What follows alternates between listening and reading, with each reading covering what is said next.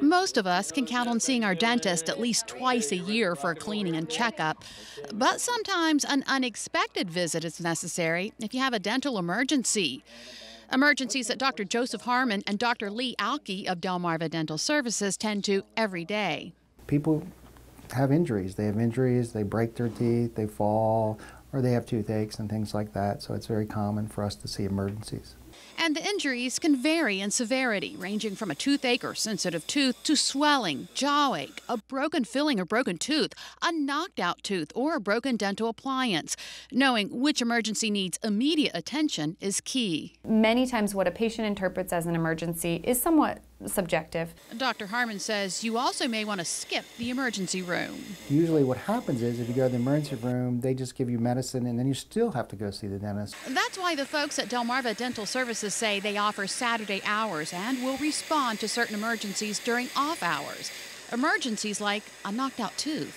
Because if you knock an adult tooth out, it has to be implanted back in within 2 hours. If you go to the emergency room on Saturday and you walk in on Monday to the dentist's office, he can't do that. It's too late. Unfortunately, Dr. Harmon says that doesn't apply to baby teeth. But it's important to get looked at, even though, because there's usually soft tissue trauma and there could be bone fracture. And some people may think the whole tooth's out, but part of it's out and part of it's in. So it's still important to get that checked out. A broken filling is another good reason to get into a dentist's chair, but it doesn't necessarily need to be addressed by the dentist right away. It could be an old filling. Could be that you broke the tooth around a filling, could be that you've broken it really significantly and you may need some substantial work. Maybe the pieces are actually moving, or maybe you've just sheared a little piece off and it really doesn't even hurt, but you couldn't find the piece anyway and you're doing okay. It might be cutting your tongue. You know, that's something you can come in within a reasonable amount of time, but not necessarily an urgent emergency.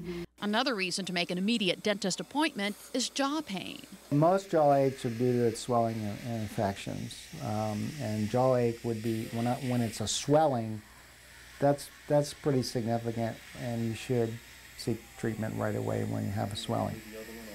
If it's a muscle ache or a jaw joint ache, that necessarily isn't an emergency, but you need to get it looked at, but you don't necessarily have to go right away to get it looked at. And it could be just you overused your jaw, or it could be the beginning of an abscess, or it could be something else. It can be related to your wisdom teeth coming in if you're around that age group.